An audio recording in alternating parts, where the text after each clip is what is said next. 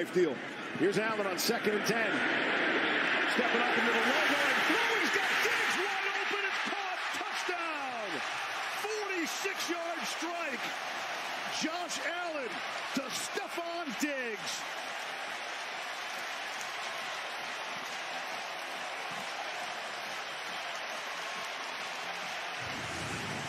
What a nicely schemed route here. Watch what happens here to Kevin Byard as he takes the over. The corner gets caught outside on the double move. Doesn't have any middle of the field safety help. I mean, it's drawn up perfectly for middle of the field coverage, just like that.